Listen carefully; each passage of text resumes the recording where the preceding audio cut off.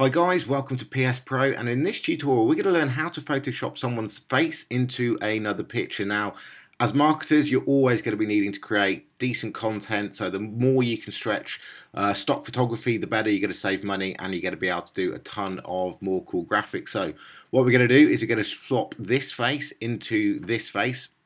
I'm not going to pill around and do all the swapping heads and everything. I'm just going to copy the face, and I'm going to do this in a couple of really easy, simple steps. I'm going to use the lasso tool, and I'm just going to roughly cut around the actual area that I want to copy. Now, obviously, depending on the picture that you're photoshopping, you're going to want to take quite a lot of care to do a really good job. I'm just going to show you the basics. So I'm going to copy that, hit Control C or Apple C, and then head on over to this layer here, or this image, and I'm just going to paste it on. Now, you can see it's quite a bit bigger. Always good to scale down as opposed to scale up, just so that way you're going to retain the higher quality. So if you're ever working from a bigger picture to a smaller picture, always copy and paste the bigger picture onto the smaller picture.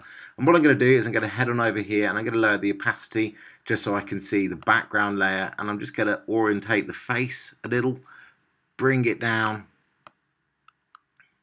and position it as close as I can get. Of course, I can zoom in as well just to make my life a little easier. And I'm just going to align the eyes and the mouth and the nose a little bit better. Shift that down and then command that out.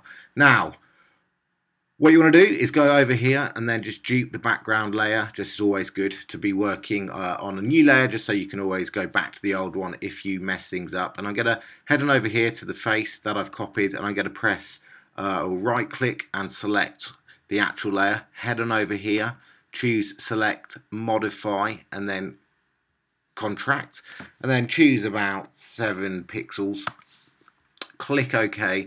Then I'm going to go back to the background layer that I just copied, and I'm just going to delete the actual picture out. Now if I remove the bottom background layer, you can see it's now completely gone. The face is gone.